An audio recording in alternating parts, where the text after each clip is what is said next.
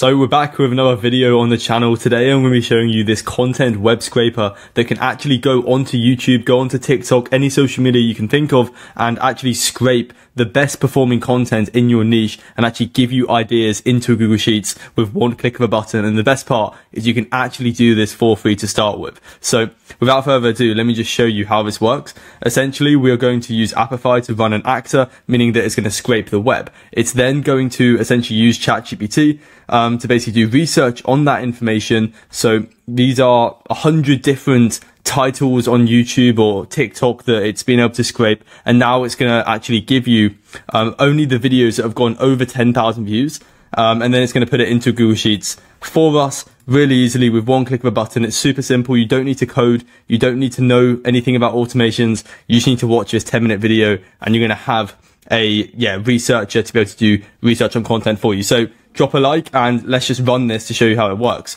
So it is essentially right now just scraping YouTube for the term that we want, which is going to be AI and automation content. So it's going to find competitors, which is what it's doing right now. You can see that it has already done, so I don't need to pause it. And just like that, we now have, as you can see, it's currently loading this Google Sheet right here with content ideas. So you can see that it's given us the best performing content in my niche, and you can filter this for whatever you want, and you can get hundreds of content ideas with one click of a button, right? Now I'm going to show you exactly how you can build this automation from scratch, step by step, so you just need to follow along. So the first thing we're going to do is head over to a tool called Appify. Now, if you aren't familiar with Appify, it is pretty much free, so you don't need to pay for anything, and you can basically find web scrapers on there. So if we log into Appify, let's just go to the console.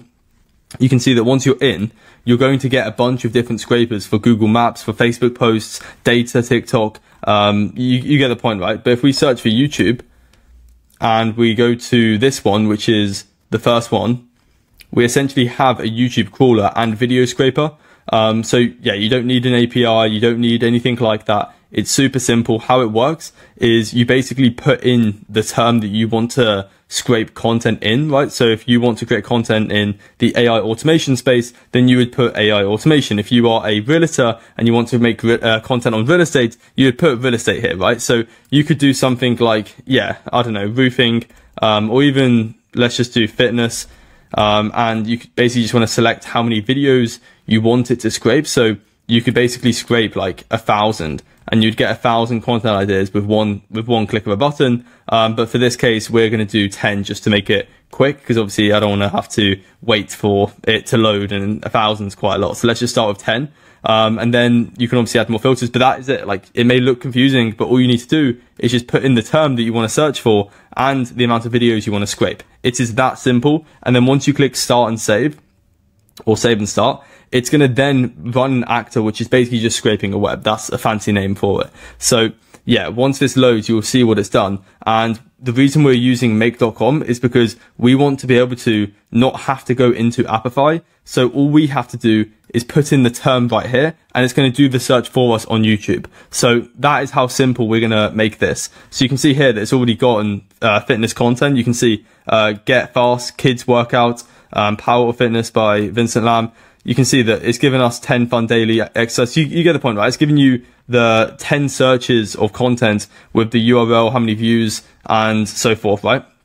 But now we basically want to make this much simpler. Like what I said, we don't want to have to go into Appify to be able to run this automation. So what you're going to do is head over to make.com now. If you don't have a Make account, it's completely free. And the best part, and the reason I love it so goddamn much, is because you can stay on the free plan for as long as you want. So if we log in, what you'll be able to do is create a scenario at the top right.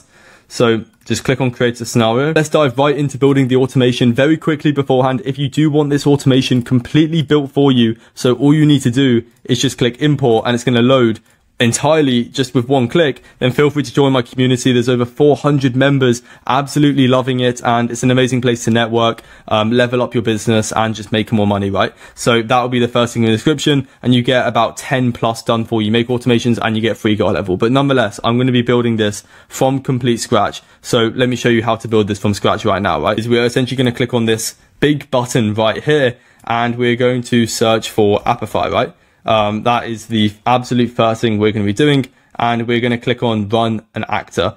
or yeah, this one. So once you click on it, you basically just need to make sure you connect your Appify API, which is really easy to do. All you need to do is go into Appify once you have an account and just go down to where it says settings, and then go to integrations, and basically just copy your API key inside here, and then you're good to go, right? So that's the first thing. And then for the actor, just make sure you select the one that is the right one. So if you remember correctly, streamers/YouTube scraper is the one that we want, because if we go back to store or actors, you can see that it is this one, which is streamers YouTube scraper. So that is going to be the one that we're selecting. So let's just select it. You can have this as yes. This just basically means that it's going to run before anything else. And then for the input JSON, this is how simple it is. You don't need to code. You just need to click on JSON right here, and you actually get the code like instantly. So if we click on this and just copy it, all you have to do, right, is just paste it in here, and that is it. So that is really cool. And then just click OK.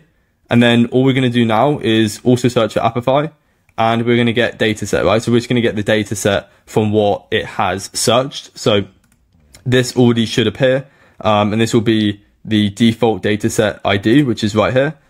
For data transformation, you can keep that as clean, format as JSON, limit 100, and that's good to go, right? So just quickly, what we're going to do is we're going to add a variable right here. So this will all make sense in a second. But if you essentially just search for set variable, and you connect, and you call this search term, and you basically just put in what you want to search here. So let's say we wanted to search on YouTube for fitness content and get ideas for our channel that's a fitness channel. All you have to do is now just go onto here, and you see where it says search keywords and then it's fitness. You can basically replace this with the search term. So what this will now do is, instead of us having to essentially go into there or go into Appify and changing the search thing and then, you know, redoing the JSON, all we have to do now is basically just put in whatever term we want to search for. So it could be, you know, real estate, it could be like football, whatever you want, and it will basically scrape it. So that's just a cool thing. Let's just keep it as fitness for the time being. And now you are pretty much almost done. All we're going to do now is actually go over here and select ChatGPT. So click on OpenAI, and we're going to create a completion.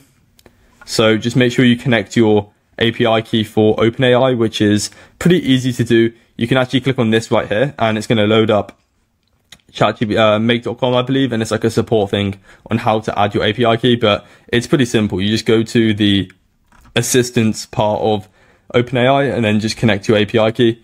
And then once you've done that, you want to keep this as it is. For the model, I just recommend going for GPT-4o system, keeping it simple. And then if we go back to the original one, you can see here that we basically put user and then we put our prompt. So for this, let's just do it. So you would add message, we would do user, and then you basically put your prompts. So let's actually unlink this because we don't want to have that on. And if we quickly run this, so you can see already it's basically, yeah, searched for fitness, and we're basically just getting it. So it's going to give you data, and then this will all make sense on how to do it in a second. Okay, perfect. So as you can see, it has just done it. So if we look at the actual data set, you can see here that it's given us the titles. You can see all of the titles, which is amazing. So now we can link it back up to OpenAI, and you'll basically be able to get, so I think sadly it's removed the prompt, but my point is that you can now actually get the title. So if we put here, if we just put the prompt that we have here, so you can read this in your own time. But now what we can do is we can basically put in things like the title. So you could say title equals that. We could say view count equals that. So we're basically just mapping the results to what we want. So you could say like count equals that, and so forth, right? You just want the metrics that actually matter. And this is what's going to go into the Google Sheet here essentially, right? So yeah, put whatever you want. You can see you can have description, you could have the comments, and so forth, but we're just going to leave it as this for now, because if we have the title, the view count, the like count, maybe let's just put the YouTube URL just so we have that for context. So you can always get more inspiration. So let's just find the URL. You can see it's right here. And then let's just click OK. So max tokens, let's just do like, I don't know, 400. That doesn't really matter too much. And what we're going to do now is the final thing of Google Sheets. So we are essentially going to add a row. So you're just going to click on add a row, and you're just going to connect the correct Google Drive to Make. So once you've done that, you basically just want to select the spreadsheet that you want to put the results into. Just make sure you use the right one. And as you can see, it should, if you connect it, will pop up with a bunch of different Google Sheets in your Google Drive. So just select one. You can always change the name of it. You see here that we're just going to use viral content ideas, which is the same Google Sheets as this. So what you can do now is you can basically just map it. So you can put the title, you can put the total views here, you can put the total likes, you can do the comments really easily. So comments, duration, you see, you just want to map it essentially, right? So this series popped up for some reason, but if you map it, then it's just going to place it into the Google Sheet for you. And then obviously we want the ChatGPT title, which is the result. So essentially that is, and you see here that we've said like, give me one new title based on each like column or row essentially. So now it's going to give us a new one here, right? We're going to basically click on this and we're going to set up a filter, and we're just going to call this filter. And then we are going to put the view count here. And then we're basically going to put here the numeric.